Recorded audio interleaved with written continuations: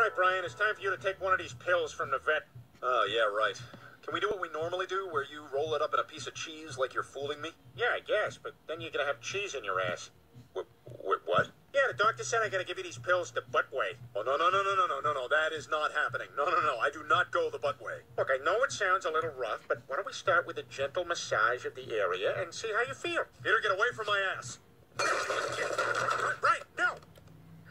Guess I'm just gonna have to take him by surprise. Shouldn't be too hard. After all, I used to be a Pete in the box.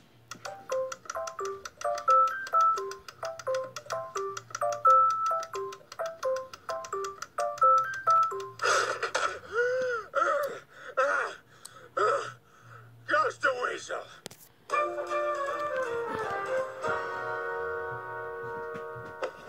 No, Brian. No. You win.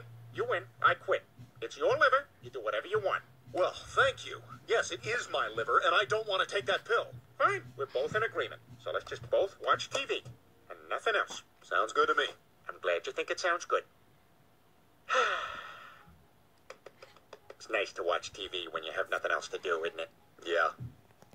Get over here, you idiot! Peter, what the hell? I'm still in charge of you! Stop it! I'm a human! Get away from me! This is for your benefit, so just go limp if You touch my ass, I swear to God I'll kill you!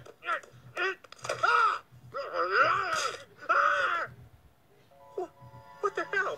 You bit me! You're damn right I did, and I'll do it again if you don't stay the hell away from my ass! But Brian, the vet said... Wow, where did that come from? God, that was so intense! I feel more powerful than a lesbian's crotch! Oh, sorry, ma'am. We don't valet motorcycles. Don't need to.